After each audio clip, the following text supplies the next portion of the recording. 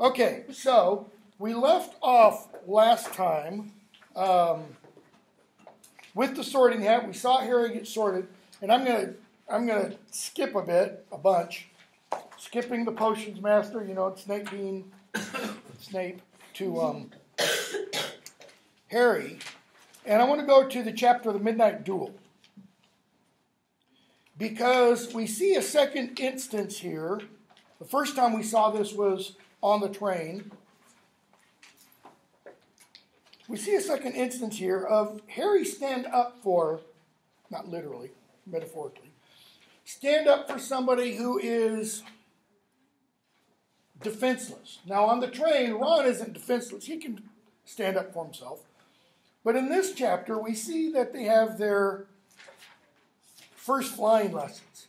And Malfoy brings his Remembrall that he got from his grandmother, Neville, and he jumps on his broom, flies up before they're supposed to, and then falls and drops it. Okay? So Madam Hooch takes Neville off to the hospital wing, the infirmary, and Malfoy picks it up. Page 148 says, look, it's that stupid thing Longbottom's grand sent him. Harry, give that here, Malfoy. Malfoy says, I think I'll leave it somewhere for Longbottom to find. How about up a tree? Harry yells, give it here. Malfoy gets on a broom and gets up in the air. Hermione yells at Harry, no, why? She's thinking house points. And Harry gets on his broom, 148 at the bottom, blood pounding in his ears. He mounts the broom, and what does he discover? In a fierce rush of joy, he realized he'd found something he could do without being taught. This was easy. This was wonderful. This is an example of what the Sorting Hat was talking about when it said, talent? Oh my, yes.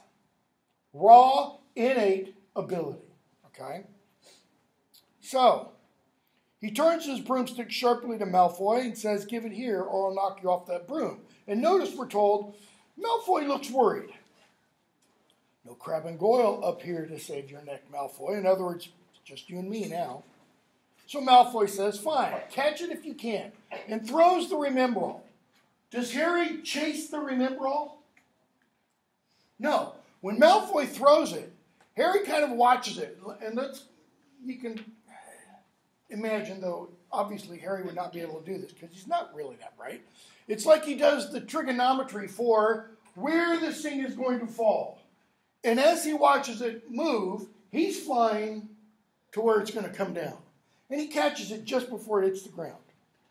Now what does Harry and what do Hermione and others think when McGonagall comes out screeching his name?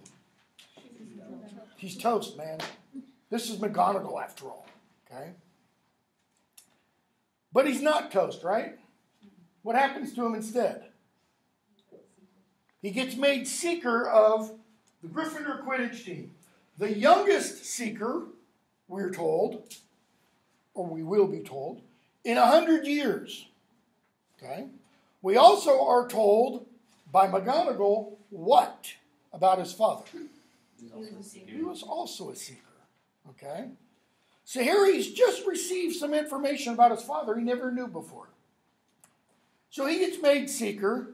Rules get bent. Why does McGonagall do this? She wants to win. Who's been winning the last couple of years? Slytherin.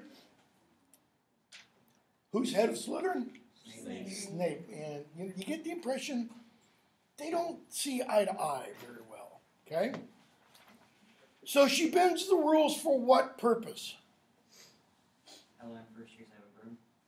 Okay, I mean, that's one of the rules she bends. She bends it like, if I could get this end to touch this end. Okay? But for what purpose? Okay, let me put that in another way, but you're right. She wants to push Snape's face in it. In other words, she wants to win. So how important are rules then? Well, we're going to see other rules within the wizarding world kind of modified to suit an individual's need. Okay? So it's on 152 that she tells him, Your father would have been proud. He was an excellent Quidditch player himself.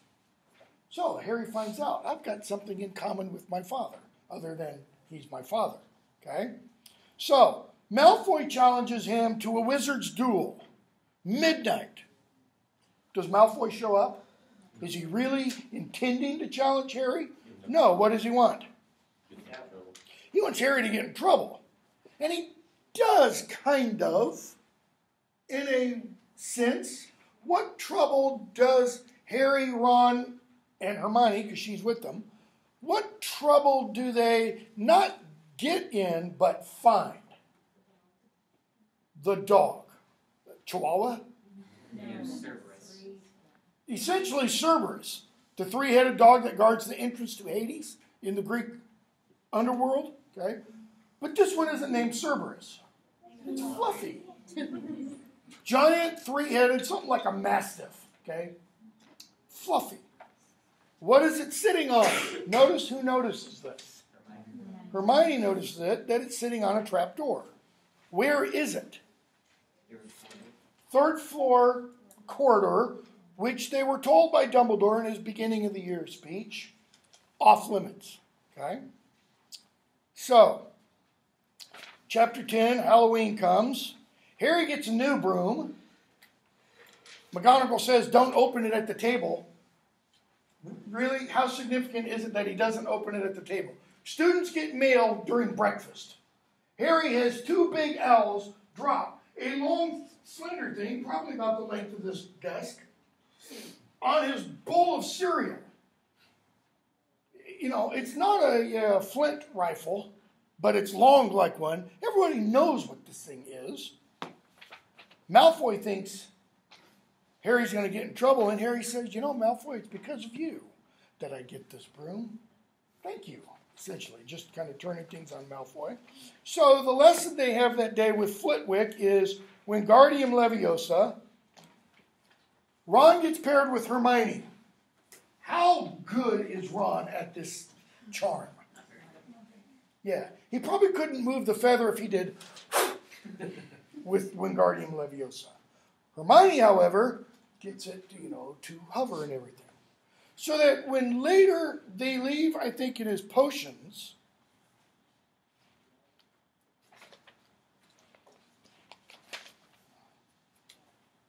no, it's at the end of that class. Okay? They leave that class, and Ron says to Harry, page 172, it's no wonder no one can stand her. Okay, now, notice what Ron's doing there. He's peeved at Hermione because she showed him up in class.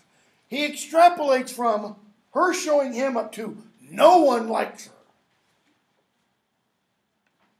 She's a nightmare, honestly. Someone knocked into Harry as they hurried past him. It was Hermione. Harry caught a glimpse of her face. She was in tears. I think she heard you. So, Ron says, looking a bit uncomfortable, she must have noticed she's got no friends. She doesn't show up for the next class, isn't seen all afternoon. They hear later that she's crying in the girls' bathroom and wants to be left alone. Why in the girls' bathroom? Why doesn't she go up to her own room where she has a 4-poster bed and can pull the curtains all the way around, have some privacy? Plot device. Because Rowling needs her to be in that 3rd floor bathroom, okay? Because there are 2 things that are going to happen in this room. So, they're at dinner. Quirrell comes in and announces there's a troll in the basement. They all start to go back to the rooms. Harry and Ron wonder where Hermione is, and they see Snape go off. They kind of follow Snape. He's going off to the 3rd floor corridor. They walk past the girls' bathroom, and they notice a stench. They lock the key because they realize the troll's in there, and then they hear a blood-curdling scream. And they remember Hermione's in there. So Harry and Ron go in, and they decide they're going to take on a troll. How do they do it? What does Harry do? Does he do Avada Kedavra? Does he do Impedimenta? Does he do any other charm? He jumps on his back. Sticks his wand up. And in doing so, because he has his wand in his hand, right up the troll's nose. Angers the nose and the troll, so that the troll drops his club. At that point, Ron simultaneously, miraculously, does do Wingardium Leviosa. The club goes up in the air, and then it drops on the troll's head, and they knock it out. Who shows up at that moment? Yeah, Snape shows up after, but McGonagall first. And she's like, what in the world are you doing? First year thinking you could take on a mountain troll. And Hermione says what? Oh, I thought I could take it on. You know, I've read all about him. So she lies to McGonagall. And obviously, what happens to the three as a result of that? They're like the Three Musketeers, man. One for all for one. Except for 2 points in the next 6 years while they're at Hogwarts. Because Ron doesn't stick with Harry through thick and thin. Hermione does. Hermione never turns her back on Harry. She is always loyal. Ron isn't. Wasn't that due to a Horcrux? Well, hold on, before we say anything else. Has everybody read all 7 books? Or has anybody not read them? If you haven't, let me know. Because I don't want to give anything away. Spoiler alert. It's been a long time, but I haven't. Yeah, spoiler. No, but let me answer the question directly. No, it's not because of the Horcrux. It's because of Ron. Okay? And we'll talk about that when we get to it. So, the next chapter, Quidditch. Quidditch is really big in the books, right? It's a major element through books 1 through 7. No, it's not. It's a major element kind of through books 1 through 5. Why? Because she needs to use Quidditch for something that comes out in book 7. So Harry has his first Quidditch match. Hermione thinks Snape's trying to jinx Harry because he's sitting there muttering under his mouth. She goes and lights him on fire. Okay. How does Harry win this Quidditch match? He's a seeker. He's got to catch the golden snitch. He almost swallows it. He doesn't catch it with his hand. He catches it with his mouth somehow. That's an important plot device for the 7th book. How important ultimately is Quidditch within the novels? It's not. And yet, it becomes what in the films? Huge. I mean, it's like, okay, this is where we can do all our great CGI. We can have Harry, in every Quidditch match he plays in, leave the pitch. You know, it's kind of interesting they refer to the Quidditch pitch, though they don't do anything on the ground, right? Everything's done up in the air. But there are boundaries to it. What are the boundaries? Well, there's height boundaries in the walls of the stadium that they're playing in, or the bleachers that people sit in, okay? And yet in every film, it seems like, or every instance of Quidditch in the film, where's Harry going? He's going off to the castle, flying over the lake, the Forbidden Forest, all this crazy stuff. So, Christmas is coming, the Mirror of Erised chapter. Harry's not going back to Privet Drive. He's going to stay at Christmas for the holiday. Stay at Hogwarts for the holidays. They get Hagrid to blurt out something about Nicholas Flamel, so they start searching Nicholas Flamel. Okay? Christmas actually comes. It's Christmas morning, pages 200 and 201. Harry wakes up, and Harry says, top of 200, look, I've got presents. It's Christmas. I mean, unless you're Jewish or atheist or something, or Buddhist or whatever, and you're serious about your beliefs, right? You get presents at Christmas. What does Harry's statement imply? He hasn't before. Does that mean the Dursleys don't celebrate Christmas? Probably not, because, they're not going to give Dudley presents on Christmas. He beat the snot out of them if they didn't. Okay? It said Harry hasn't gotten presents before. Ron, what did you expect? Turnips? So there's a top parcel. Harry picks it up and opens it. It's a present from Hagrid. And there's a hand-whittled flute. Has Harry shown any interest in music? Has Hagrid shown any interest in music? Has Hagrid shown any interest in woodworking of any kind? No. So why does Hagrid whittle Harry a flute? Because it's a plot device. Exactly. Okay. He doesn't do anything in the remaining 6 books to show this kind of interest. In other words, this is an unmotivated action. Okay? It's an implausible action. Okay? This is an element of where her writing doesn't rise to the level of her storytelling. Okay?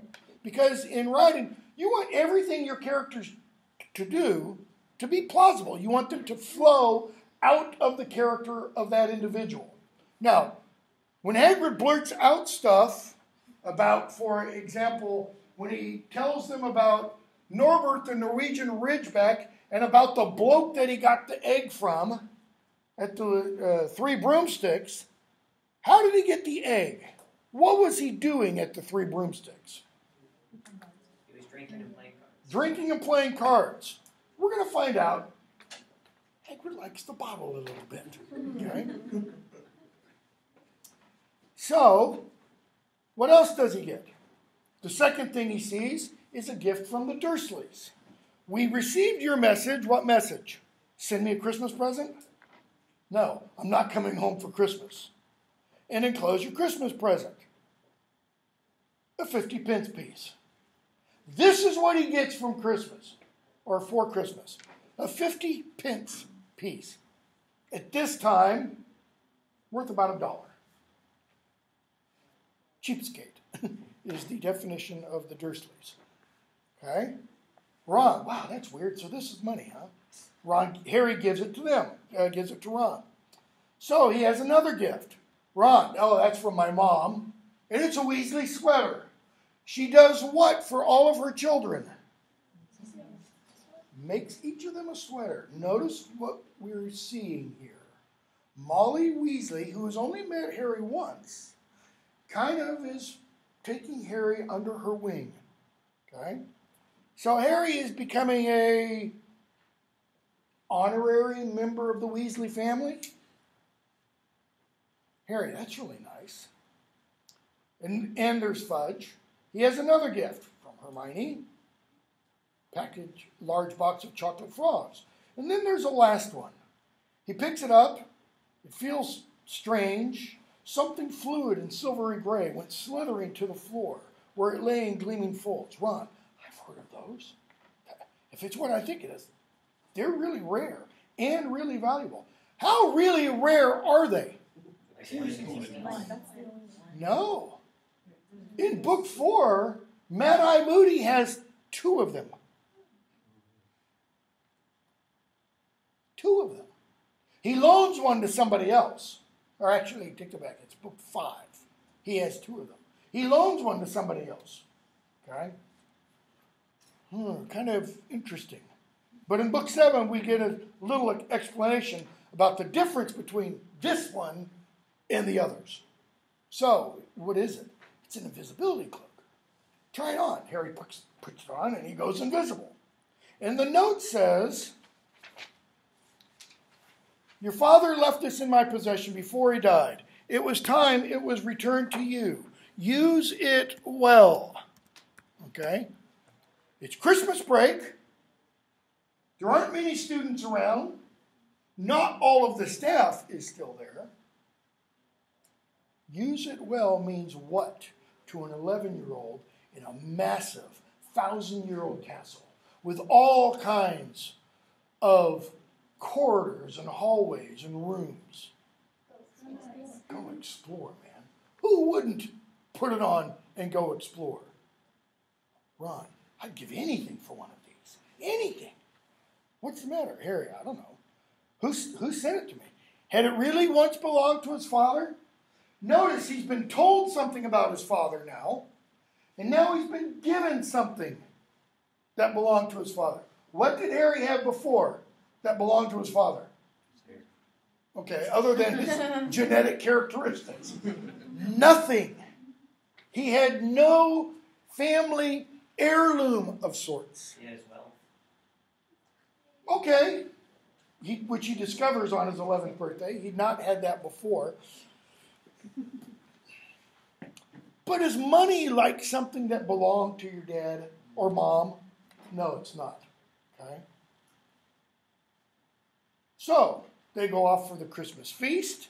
Harry had never eaten so much in all his life. He goes back up to his room that night, stuffed. He gets into bed after having, a snowball fight and playing wizard's chess and such. He gets into his bed and he's holding it, just feeling it. And he thinks of the note. And he thinks this has been Dad's. Use it well. Okay. So he puts it on and he goes out. Why does he go out? What is he specifically going to do? He's not going to just go explore. He wants to go into the restricted section of the library to find out about Nicholas Flamel. So he goes off. Mrs. Norris, that wretched cat, is prowling around. He tries to ditch her. He hears Filch and Snape, and he runs into a classroom, page 207.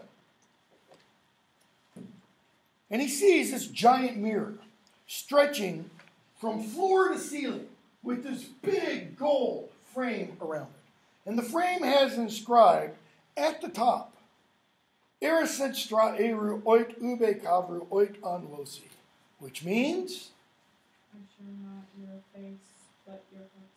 I show you not your face, but your heart's desire. Nope. Just reverse the letters. Just rearrange them. Okay? So, I show you not your face, but your heart's desire. Now think about this for a moment. Harry looks in it. What does he see? First thing he sees, we're told, himself. He does see himself. He goes, he stands in front of the mirror.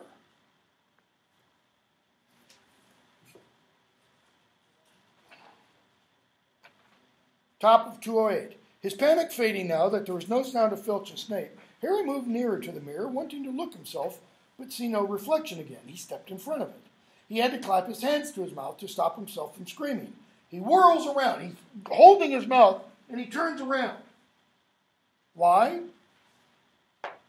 His heart was pounding far more furiously than when the book had screamed, for he'd seen not only himself in the mirror, he does see himself, but he sees a whole crowd of people standing around him. So he looks, he sees himself. It's when he sees everybody else, he throws his hand, and he looks because he wants to know, are these people all here all of a sudden? But the room was empty. He turned slowly back to the mirror. There he was, reflected in it, white and scared looking. In other words, it's showing him exactly as he is at this moment. All right? And there, notice the verb, reflected behind him were at least 10 others. Why reflected? That's what a mirror does, right? And yet, he turns around, there's nobody there. So the mirror isn't really reflecting, is it? Well, if you take the motto, I show you not your face but your heart's desire, in a sense it is reflecting. It's reflecting, according to that, Harry's heart's desire. Okay. I'm going to make the point, it's showing more than just Harry's heart's desire. In other words, I'm going to say, Dumbledore isn't telling Harry all the truth when he later on, 2 nights later, explains how the mirror works. Because there's at least 10 other people there. Harry looks over his shoulder. Notice, what does he see? Nobody. It's an empty room. He turns back.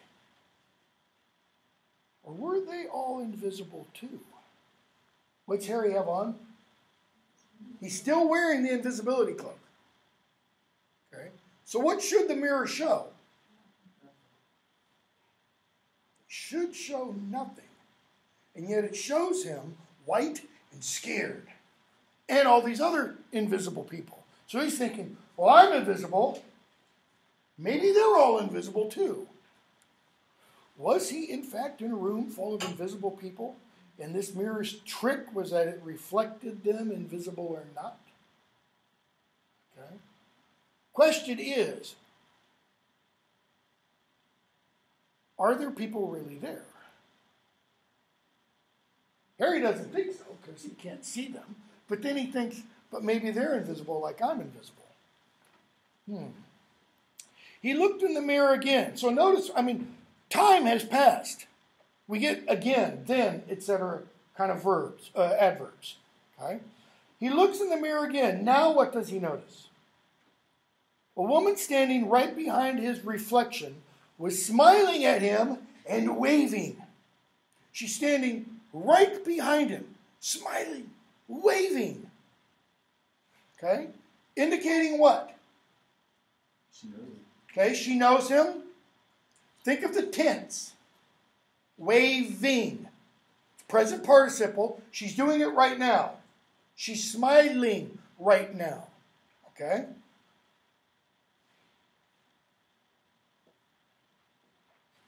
He looks in the mirror. He reaches behind. He's trying to touch her, right? If she was really there, he'd touch her. Their reflections were so close together. But he felt only air. She and the others existed only in the mirror, Harry thinks. Okay? I threw in the Harry thinks. She was a very pretty woman. Dark red hair and her eyes. Harry thinks her eyes are just like mine. Getting closer to the glass. Bright green, exact same shape. But then he notices, time, passages, he notices that she was crying. When he first notices her, she's smiling and waving. Now he notices she's crying. Smiling, but crying at the same time. Why is she now crying? Crying, why? Why are these tears of joy? Louder. She can see him. Okay. What else? He can see her. He can see her. Keep going. You're almost there. What does she realize? He didn't die. No. He did this, right? She knows he sees her.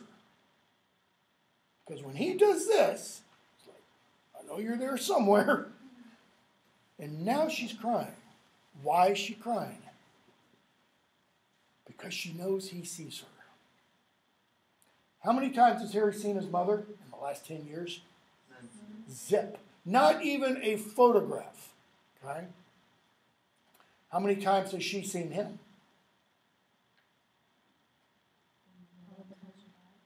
No, since then. Since her death. Yeah, which we'll talk about a little bit later. But because she doesn't, quote unquote, haunt number 4 Privet Drive, she's never seen Harry from the day she died. Now she does, and now she sees he sees her. Tears of joy. Notice, she's still smiling. These are happy tears.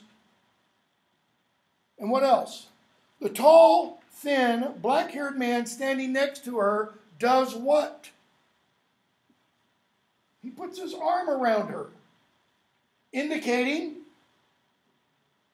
louder, they're together. What else?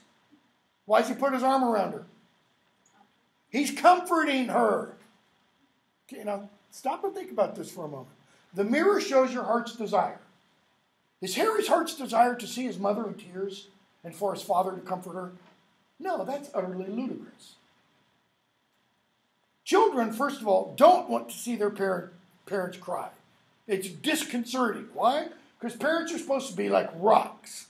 Okay? What else is going on here?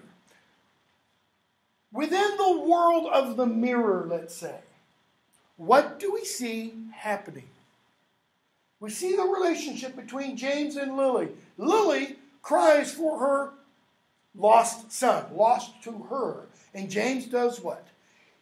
In time, in present time, he tries to comfort her. Are these mere echoes? Are these mere reflections? No, because what does an echo always do? Ooh, ooh, ooh. It merely repeats the last thing. These are acting right now, real time, and showing what? Each of them. They're showing awareness. They're showing sensibility. Okay? Harry's now so close to the mirror, his nose is almost touching. Mom? Dad? They just look at him, smiling. Why don't they get a whiteboard? Harry! It's us, you know. They'd seen The Martian. They arranged the rocks and everything. And slowly Harry looks and he sees faces of other people. He sees his eyes in other faces. He sees his and his father's hair in other faces. He sees his knobbly knees. Harry was looking at his family for the first time in his life. The Potters smiled and waved. That's not James and Lily.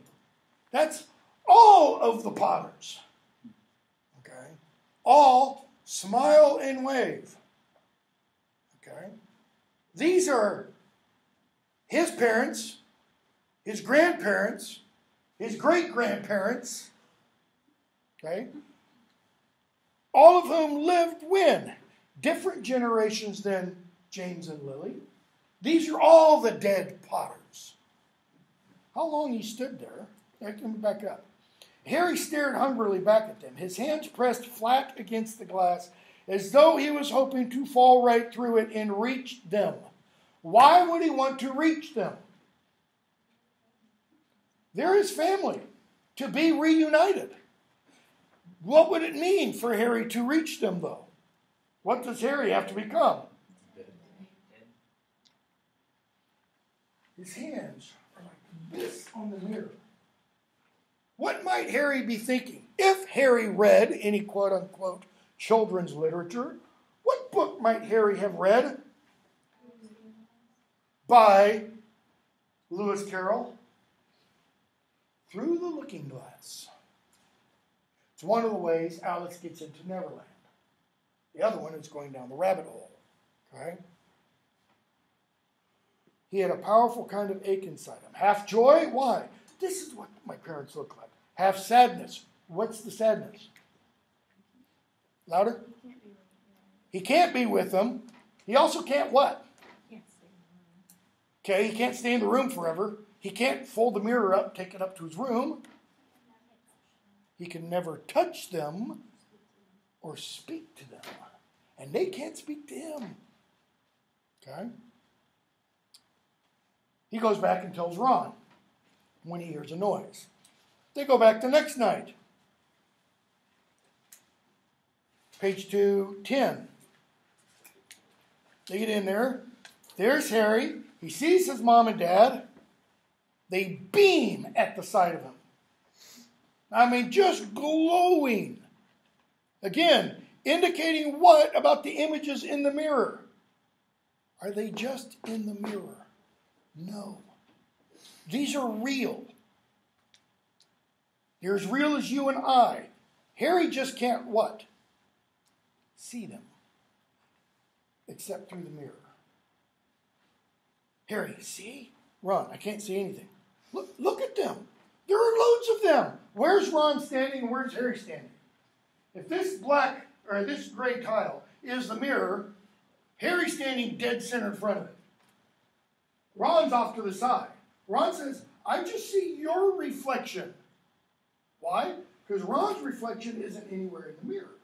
In other words, if Harry wasn't standing there, what would Ron see? Draw an angle, you can see whatever's over here. So Harry says, look at it properly. Go on, stand where I am. Ron, look at me. You see all your family standing around you? No, I'm alone, but I'm different. I look older and I'm head boy. What? Notice Harry's, what? You? I am. I'm wearing the badge like Bill used to, and I'm holding the house cup and the Quidditch cup. I'm Quidditch captain too.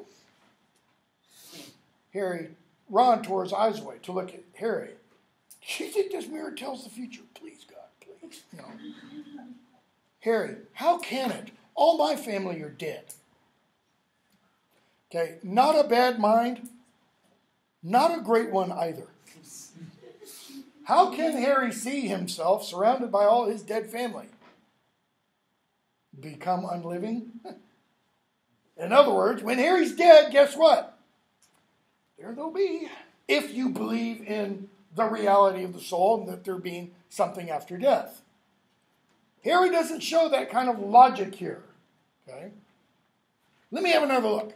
You had it to yourself all last night. Give me a bit more time. You're only holding the Quidditch cup. What's interesting about that? I want to see my parents. In other words, Harry says, you're merely holding a physical material object. What else is Ron seeing, though? Louder. The status changes? What else? Harry wants to see himself surrounded by his family. Ron wants to be at the top of his family, or Ron wants to be seen as himself, not merely the sixth Weasley son. Okay? They hear a noise, they leave. Harry goes back the next night. Page 212. There was nothing to stop him from staying here all night with his family. Notice his father and mother smiling again, one of his grandparents nodding, and Harry just sits down on the floor. He's just going to sit there and watch this all night long. So, back again, Harry.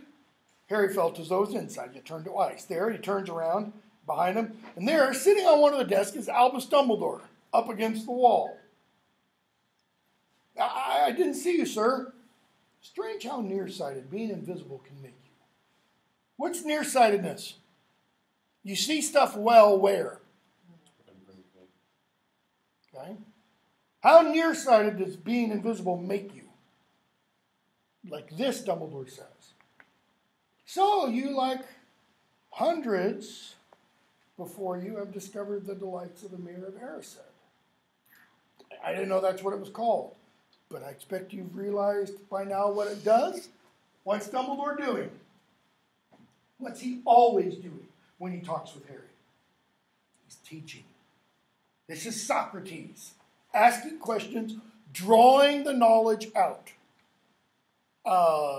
Shows me my family. And it showed your friend Ron himself as head boy. I don't need a cloak to become invisible.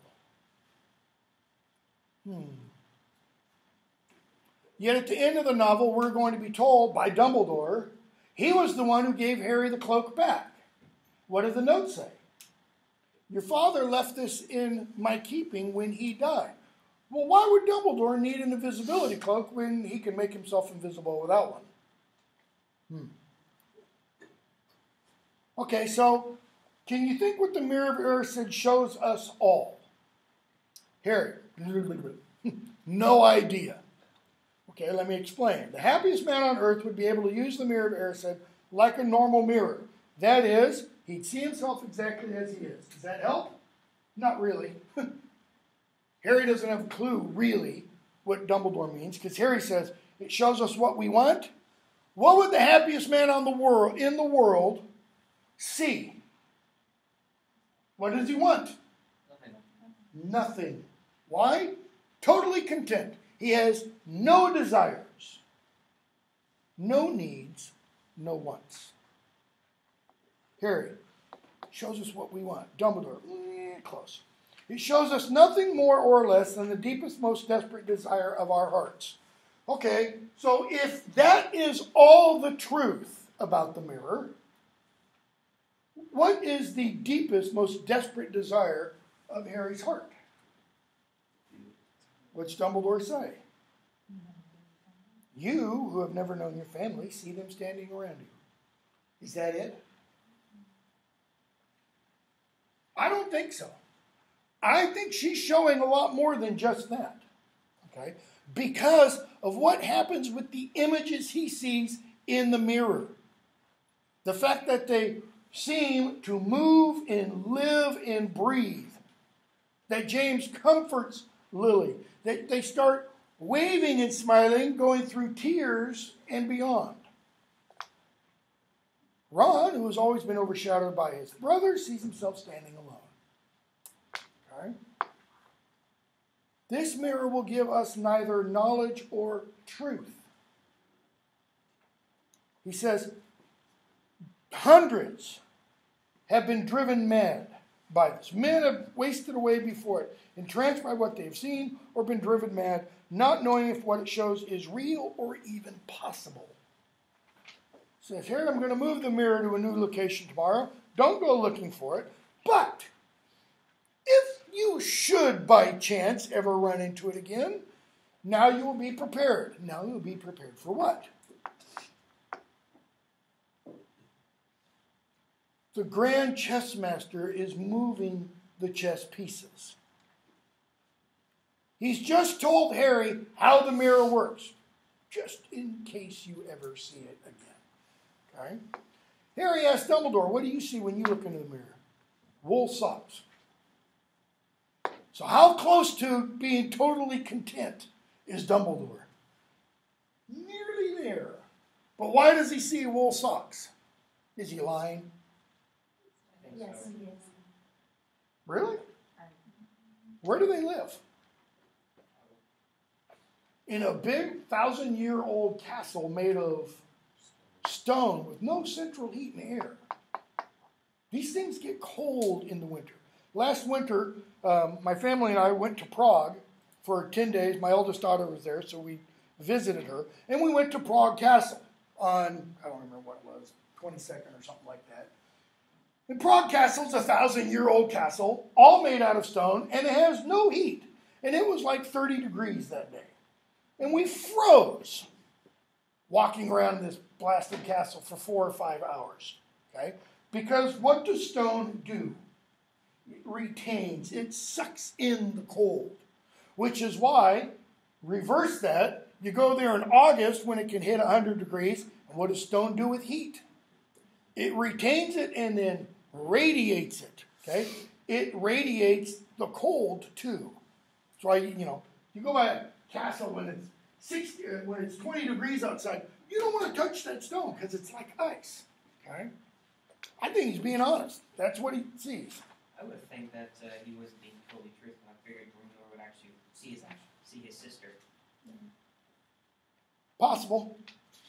Okay, so the next chapter is Nicholas Flamel. They put 2 and 2 together. Okay. Then we get Norbert, the Norwegian Ridgeback, and they help Hagrid get Norbert away. But in the process, they get caught by McGonagall. And who ends up with detention with Hagrid in the Forbidden Forest? Harry, Draco,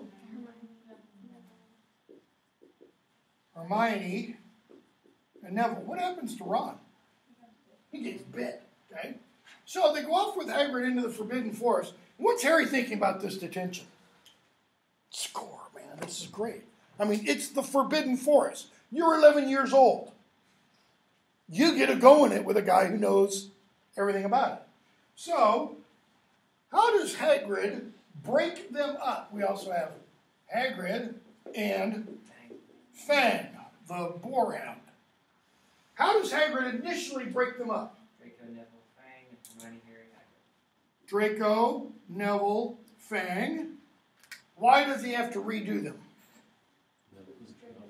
Neville freaks out because Draco plays a practical joke on him. So, he redoes them so that it's Hagrid, Hermione, Neville, and Harry, Draco, and Fang. Why? Because Hagrid thinks Neville's not going to be able to play a trick like that on Draco isn't going to be able to play that kind of trick on Harry. So, they're going off. They're looking for this wounded unicorn. They see splotches of blood and stuff.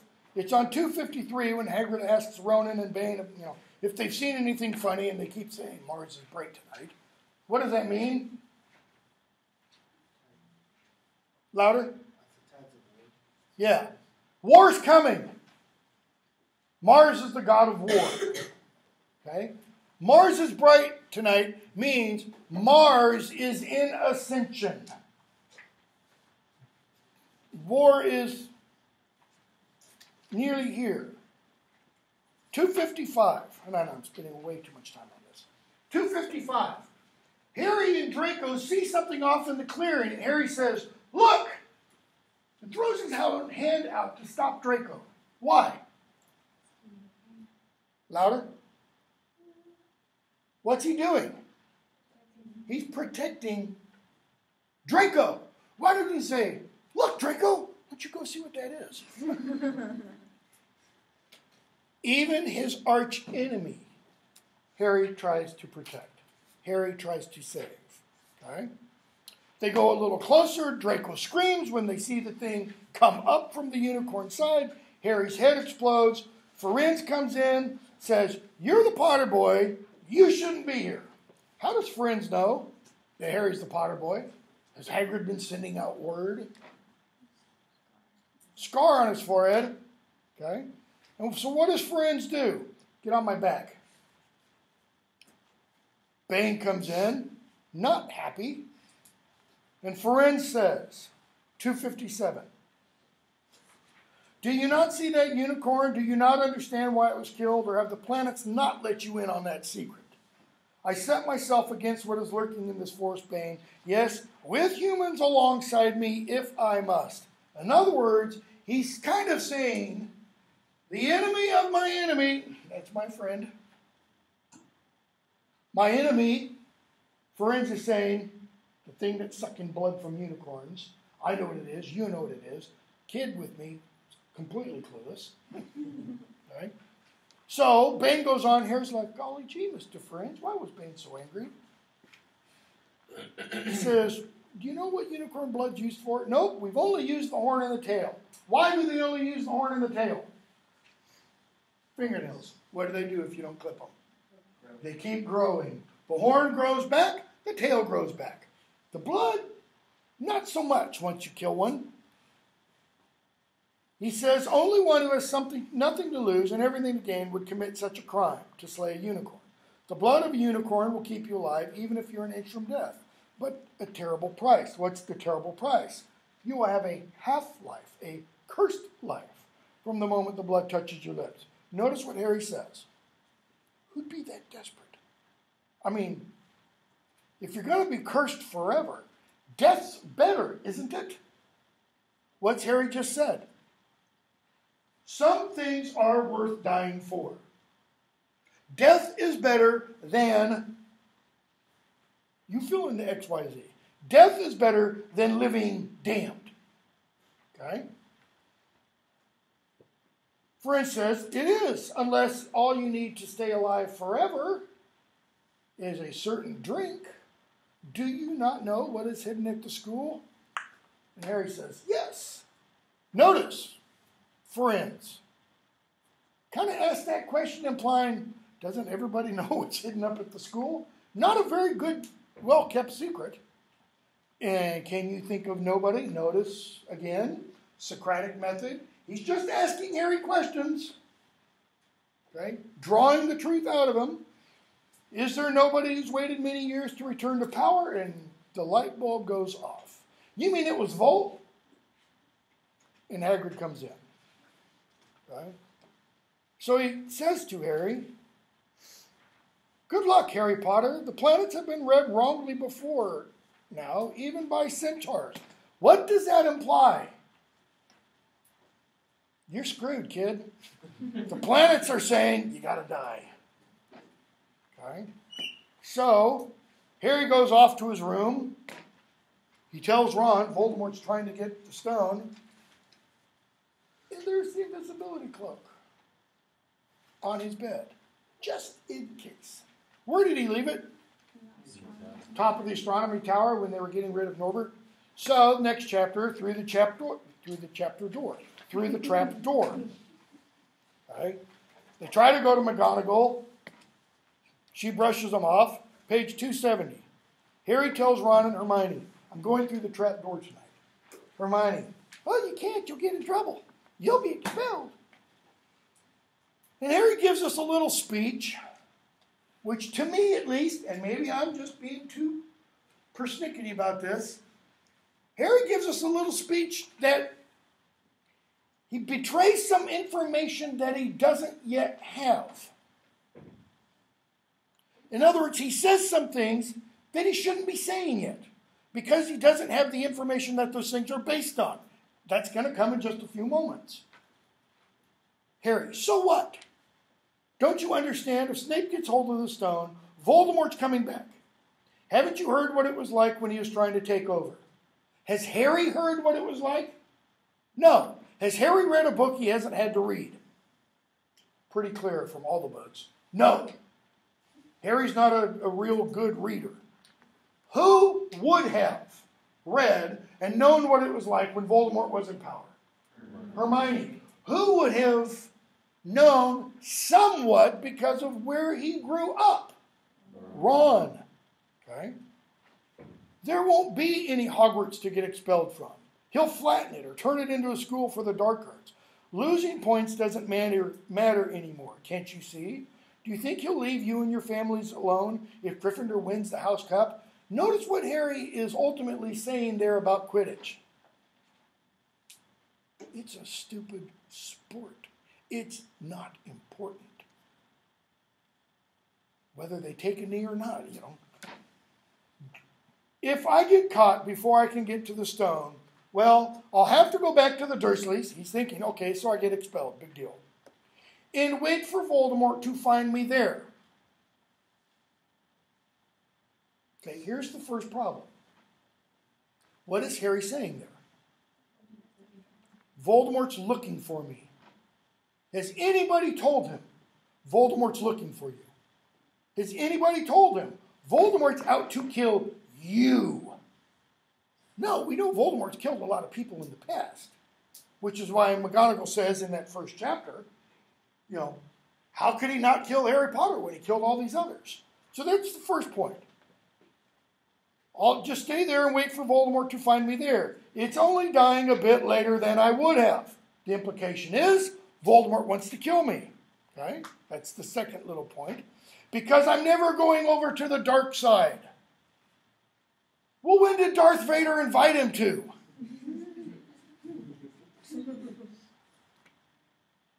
Have we heard anybody say, Harry, join me, and together we will rule? We get one little instance, echo of that. Where is it? Draco, on the train.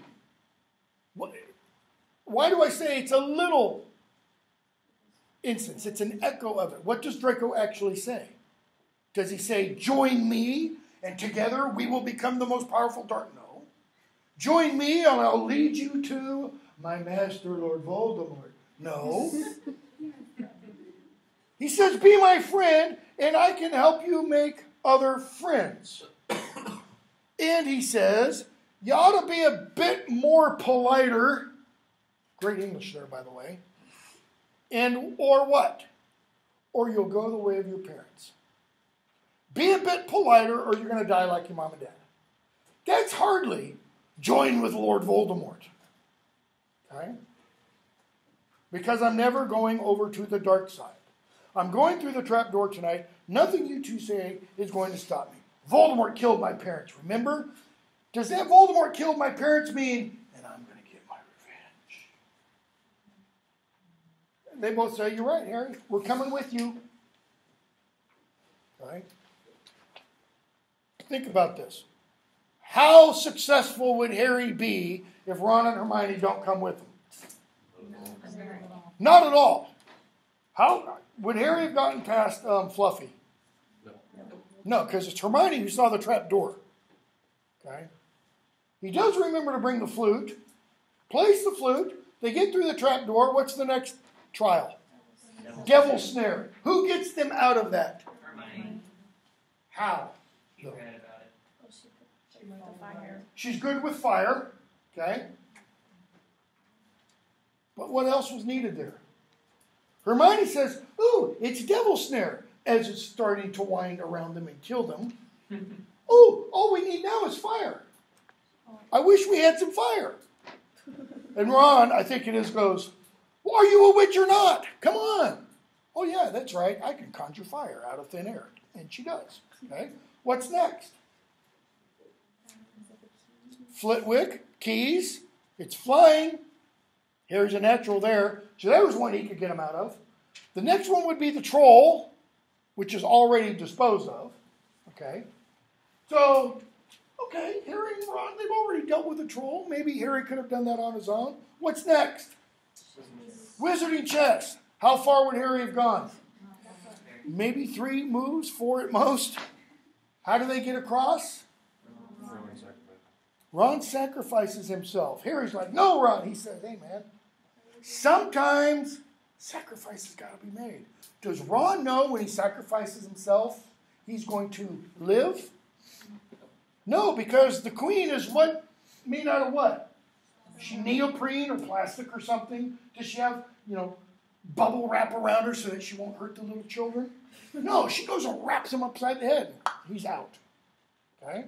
What's next? Snake? Potions, but what is it really? Harry is dead at this point. I mean, just dead. Logic? Nope. Hermione gets him through there. And what does she tell him before she goes back to get Ron and help, and before Harry goes through? She said, Harry, you know you're a great wizard, right? He's like, you get first in everything. And she says, oh, books and cleverness. There is more than that, she says.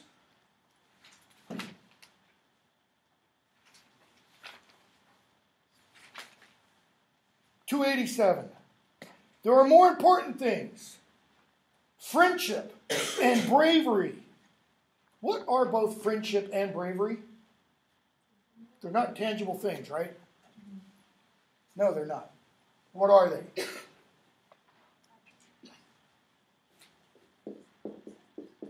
It's an R. They're virtues.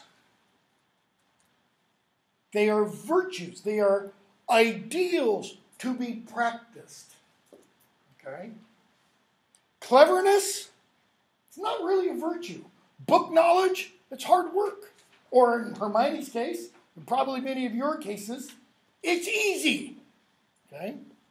For Harry, not as much. For Ron, definitely not as much. Okay? So, Harry goes through, and what does he discover? You? Squirrel. But I thought Snape. Severus? He does seem the type, doesn't he? Right? Always berating students, always picking on Harry. And he describes Snape as swooping like a bat. It's the first reference we get to Snape as being bat-like. She's going to continue that reference through all 7 books. To the extent that a lot of people thought Snape was a vampire of sorts. And she said in a couple of interviews, because that's what I wanted them to think. It's called a red herring. Here, Fido, chase the bone. So that we don't see the real Severus Snape. So, he and Harry talk, and Quirrell says, Voldemort's always with me. Harry said, wait, you mean he was even in that classroom with you when I heard you and Snape? He is with me, top of 291, wherever I go. I met him when I traveled around the world. A foolish young man I was then, full of ridiculous ideas about good and evil. What are the ridiculous ideas about good and evil? That there is good and evil. He tells us, next line, there is no good and evil. There is only power. And those too weak to seek it. Notice that. There is no morality. There's only power. You want what you want out of life? Take it. Screw everybody else. Okay? There's only power and those too weak to seek it. Okay? So that's what Voldemort teaches them. So they keep talking, and Voldemort says, show me, let me see him, in page 294. Harry backs away. Harry now has the stone in his pocket, and Voldemort says, don't be a fool. Better save your own life and join me, or you'll meet the same end as your parents. They died begging me for mercy. Liar, liar, pants on fire, as we see in later books. They didn't die begging for mercy. Well, one kind of did, but James didn't. So what does Harry do? He goes up and touches him. When he realizes Quirrell can't touch him without being burned, and Harry wakes up, page 296. He says, sir, the stone! Chill, Harry. He looks around, all kinds of presents and stuff. How long have I been in here? 3 days. Why 3 days? Because Jesus was 3 days in the tomb. Okay. Does that mean Harry is Jesus? No. Does that mean Harry is a type of Jesus? Yes. I'm using type in what's called the biblical interpretive style. He is a figuring of Jesus. Just like in the Old Testament, Samson is a type of Jesus. Does that mean Jesus to only have strength has to have really long hair and then he's going to go marry some Philistine whore? No. It means, what does Samson do for the Israelites? He delivers them. Moses is a type of Jesus. Moses doesn't get into the promised land. Does that mean Jesus doesn't get into the promised land? No. It means Moses is a deliverer. David is a type of Jesus. Okay? Harry is a type of Jesus. Okay? Kind of symbolic of him. And the symbolism is just made blatantly clear in the last book when we're going to hear some other stuff about him. So, here he goes on, and Dumbledore says, the stone's going to be destroyed. But your friend, Nicholas Flamel, 297, you did do the thing properly, didn't you? What does that first did tell us?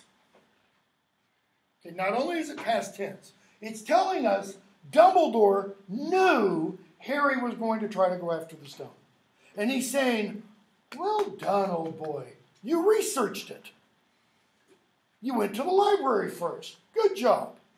But Harry's like, okay, but they're going to die.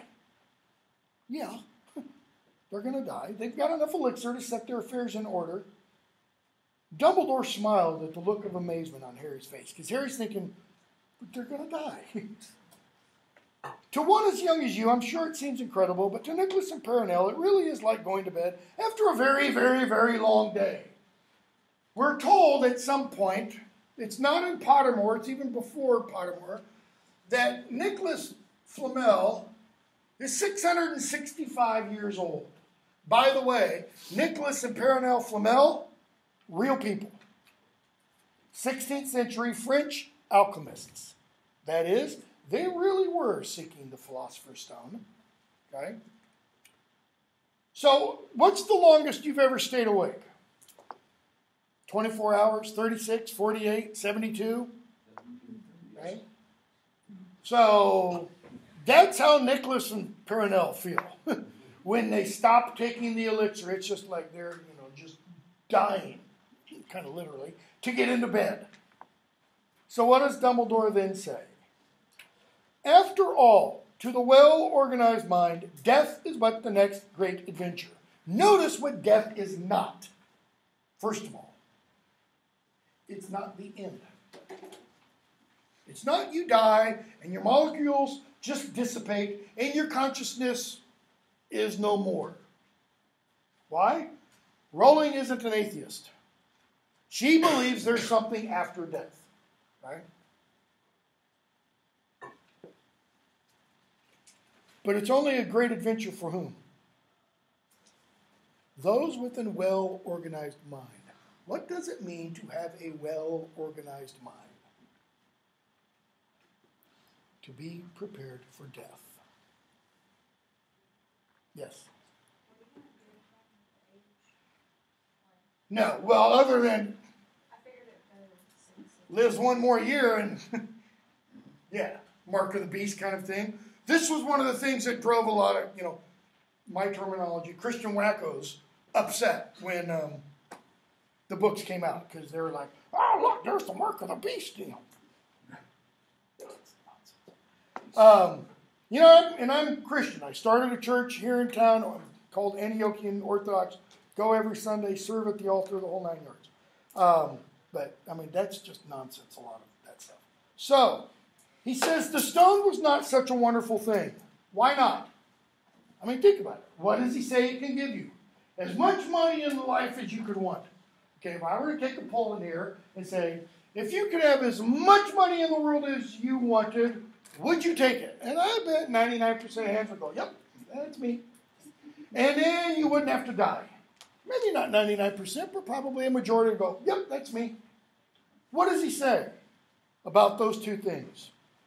Two things most human beings would choose. The trouble is humans have a knack of choosing precisely those things that are worse for them. So is he saying untold wealth and immortality are exactly the two things that are worst for us? Because if we have a tendency to choose the things that are worst for us, and those are the two things most of us would want, he seems to be saying those are the two things that would be worst for us. So if those are the worst, what would be the best? Death and poverty? Well, if you take Rowling's Christianity into it, what does Christ say to his disciples? You must do what? Take up your cross and follow me. What does that mean to take up the cross? Be prepared to die. There's the death part. Okay. What did he tell the rich young ruler? He says, I keep all the law, all the laws. What else do I need to do? Christ says, go and sell all that you have and follow me. That takes care of the money part. So, you got to be poor and die early? No. It's an attitude. It's an attitudinal change that Dumbledore seems to be talking about. In other words, you shouldn't get bogged down in the desire for stuff. It's death to the world, kind of. Okay? And not a desire for material wealth. Okay? So, here he says, Voldemort said some stuff. I want some answers. I want the truth. Why did he want to kill me? Can't answer. Next question. Okay, what's the next question? Why couldn't Quirrell touch me? Love. Because your mother died to protect you. Sacrifice. You have something in your blood, Harry. Becomes very important later on. All right, we'll stop there. Obviously, we did not get to Chamber of Secrets. So, it's Chamber of Secrets on Tuesday. All of it. I know, you don't believe me anymore.